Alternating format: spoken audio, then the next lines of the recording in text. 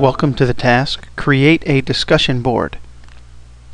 To accomplish this task, I will start Internet Explorer and navigate to the SharePoint site where I would like to add a discussion board. Once on the home page for the site, I'll go ahead and click the Site Actions menu and select the Create option.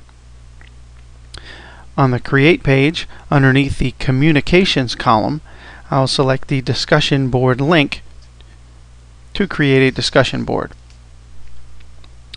Once the new page opens for me, I have to type a name and a description for the discussion board that I'd like to create. In this case, let's create a discussion board for the third quarter fiscal report.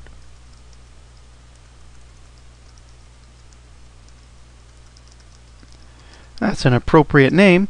And then the description field, let's type something a little more descriptive about the name.